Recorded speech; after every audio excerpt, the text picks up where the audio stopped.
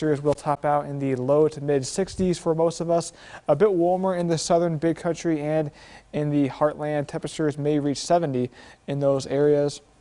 As we go throughout the week, we're going to be in the 70s for Wednesday. Really good chance for rain Wednesday afternoon, continuing through Friday morning as a cold front does come through Thursday morning, causing temperatures to fall way down on a Thursday. By the afternoon, could be in the 40s as that high of 60 will be reached in the morning.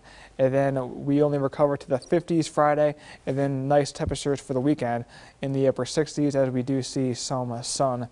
Right now, the winds are light coming in from the north, helping to usher in some of that cool air for us for today. The winds will continue to come in from the north, and then overnight, the winds will subside and be calm. Should be a quiet night for us as the clouds do increase. Today, we're going to see more clouds than sun at times, and then overnight, going to be very cloudy. Rain chances do move in Wednesday afternoon. Could see a few heavier rain showers Wednesday evening, continuing through Thursday morning as that front does come through.